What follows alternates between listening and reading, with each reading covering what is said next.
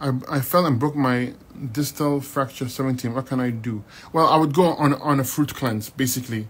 It's the fastest way to start the healing process. And of course, after a while, add some greens, dark greens, some fats like coconut, avocados, almonds, walnuts. These will supply all the mineral vitamins you need. But to heal the area, you need to be on the fruits first, because it will allow the lymphatic system to do its job quicker.